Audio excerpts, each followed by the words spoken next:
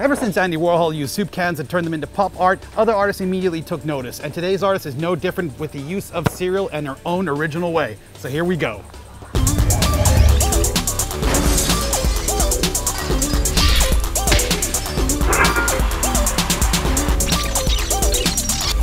Hey, we're here with Riya Chandiramani. She's known for her cereal box art. It's really amazing, but I got one question for her.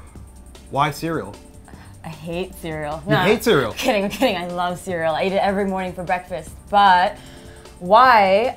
So a couple of years ago, we're like edging towards 2020, and I was honestly so bored of doing commission work for people. Yeah, fair enough, yeah. Like just stuff that other people wanted. And I was talking on the phone with my friend, and she's like, you know, when I think of you, I think of like you being a little kid. You love Sesame Street, you love like kids cereal, and I'm like, yeah. I want to make art that's really me. Everything that's me, I want it on one canvas. And so I started like brainstorming, you know, what are all the things that make me me? And I kind of left it because then it's like Christmas, whatever. And I was at Muay Thai. I go to Muay Thai. But while I'm there, also, I do a lot of thinking, and I'm like, cereal box, I don't know, something just clinked in my head. And then I started looking more into cereal, specifically children's cereal, because that's the cereal I like to eat, like Fruity Pebbles, my favorite cereal. And I noticed that most cereal boxes had only male mascots. So that's like one whole part right there. And then nourishment being the other part, I suffered from a pretty serious eating disorder. But the whole thing about me feeding myself, getting my body back to where it was, getting a woman's body back. Yeah, to a healthy state. Yeah, these two things really connected. What is your favorite, you said your favorite cereal of all time was? Fruity Pebbles. Why Fruity Pebbles? There's definitely some nostalgia there, because it's also what I ate like growing up. You know, there's some American grocery stores here. Yeah. And once I got to know that these existed, I was like, holy shit. And it was like Fruity Pebbles for breakfast when I ate breakfast and wasn't late for school every morning. And that's just, it's sweet, it's good, the milk tastes great. Like, I don't know, I think I judge a cereal by how good the milk tastes after. After all the cereal's gone, you look at the milk and go, would I still drink that? Yeah. And with Fruity Pebbles, you think you're gonna drink that? Yeah. Like a lot of people like to, like, you know, put their cereal and put the milk in and eat it while it's crispy. I'm the opposite, I like to let it sit. You like to get it soggy? Yeah. Oh my God, this is crazy. Is it blasphemy? It's blasphemy. I've heard that's blasphemy. If you want to let the cereal go soggy and eat it, I always eat it right away. Right. I have a terrifying, like I have a phobia for melted ice cream as well, for example. Oh, I love melted ice cream. What? Why? I don't know, and I love Fruity Pebbles with ice cream. Okay, I've never tried that. All right, so here we got, you're fond of Lucky Charms and these, what do you call these? Do you have a name for these? The marshmallow boobs? Marshmallow boobs. Okay, so like, what's the story behind the marshmallow boobs?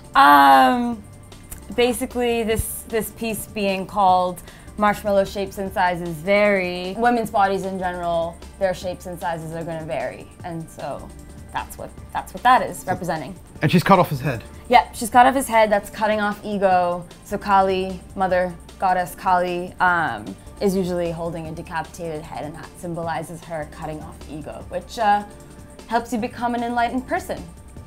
Yeah. Through decapitation. Yeah. You told me you guys did an art show and you did this crazy drink. Tell me about it. I wanted the show to be really fun and like for people to have a good time, and I was like, oh yeah, like let's put cereal boxes up, whatever. And then Shiv, my gallerist at Young Soy Gallery, shout out, Shiv, was like, we can do a cereal themed cocktail, and I'm like, yeah. Xavier, who was the bartender, amazing, made this milk in advance. He like, I don't know what he did, but used that milk and then added vodka and Kahlua, and then we as in the guests could top it with whatever cereal you wanted. How much of it did you have? You know, I had one and I was like, this is gonna be the death of me. Yeah. I have to talk to a lot of people tonight, so I have to drink a lot. Sure. But, okay. No, because I'm terrified. Like this right now is also terrifying No, for me. you're fine, you're fine. You're telling us about this. You're fine. CFK are fun, they're great. Can I tell you, I hid behind the fridge for half of that show. You hid behind the fridge? Yeah. Oh, wow. And so I brought my own stash of gin and tonics for myself. I'll do it, yeah. And I was, you know, I was nervous just about the show, social anxiety, and so every time someone wanted something, I'd go behind the fridge and make myself another. And by the end of the show, I passed out. I heard that your solo show went pretty well, though. It did. So, it was sold out, which is amazing. It actually sold out before the show, so we turned it into a print launch. Wow. Yeah. That's pretty impressive. All right, so here we got another piece. What's the name of this piece right here? This piece is Snap, Crackle, Pop. Snap, snap, crackle, pop! I really like this piece, and this is the piece that drew people's eyes the most, I think. Really? It was also the piece that most people wanted, but it was the last to sell, which... Interesting. Yeah. In the sense of, like, people had to check with their families if it was okay to buy it, and it wasn't. And the reason being for the quite graphic depiction over here of the creation of life, you know. This is definitely your most controversial piece that you've done. For now. Yeah, for now. Yeah, okay, yeah. I'm sure you both planned. Yeah. And also it's pretty funny. One of the women that was thinking about buying it, she was like, oh, my husband thought that was a foot. And I'm like, but his feet are here. So I don't think she studied anatomy, did she? She had 2 kids though. Anyway, she bought another one.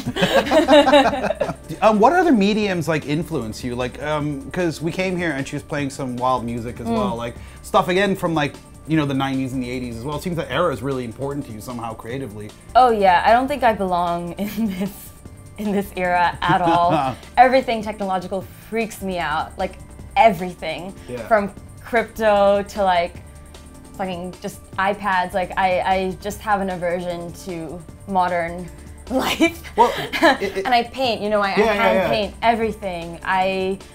I don't know how to like do digital art, and when a project comes around where that's necessary, I have to hand draw everything first, and it takes much longer than someone who's much more educated in the digital or like just has it in their fingers. Like I don't have that. All right, even Tony the Tiger gets his moment of fame with you. Let's talk about him. Yeah, Tony, I mean, Tony gets a lot of fame because he's also really good for any goddess that is sitting on a tiger or a lion, which I have some of the pieces with, so he gets a lot of coverage. But in this case, for the look, I combined 3 different Frosties boxes. So you have like Frosted Flakes that are sold in some countries, you have Hong Kong Frosties that have like a specific design, and then you have Frosties wherever else. And like the layout kind of follows a Hong Kong one with the Hong Kong box. It says like Kellogg's and Frosties in Chinese. And then it's supposed to be about the sounds of the universe, the whole universe coming from this one source.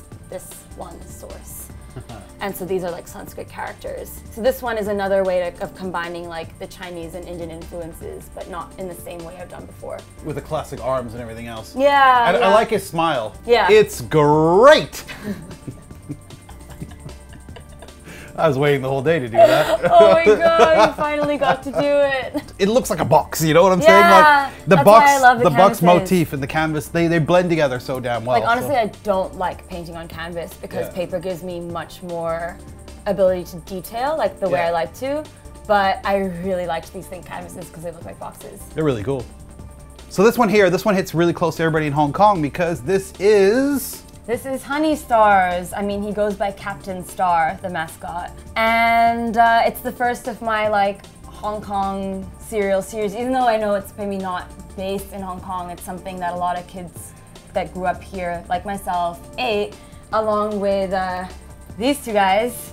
So this is gonna be a little series. Watch out for the school pack.